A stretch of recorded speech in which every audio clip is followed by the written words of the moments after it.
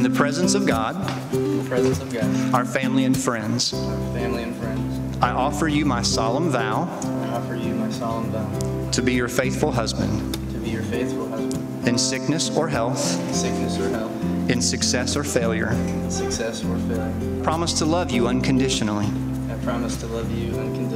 Honor you, cherish you, for as long as we both shall live.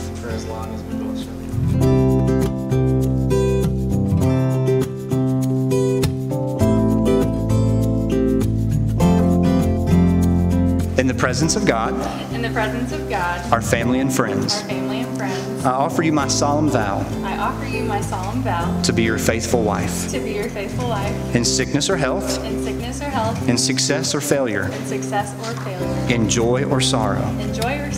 I promise to love you unconditionally, support you in your goals, honor you, cherish you, for as long as we both shall live.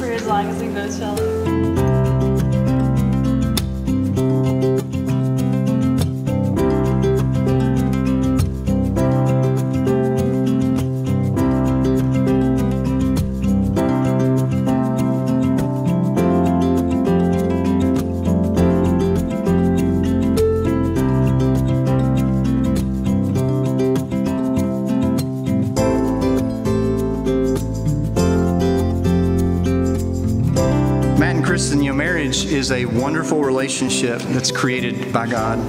It is the most important relationship we enter into with another human being.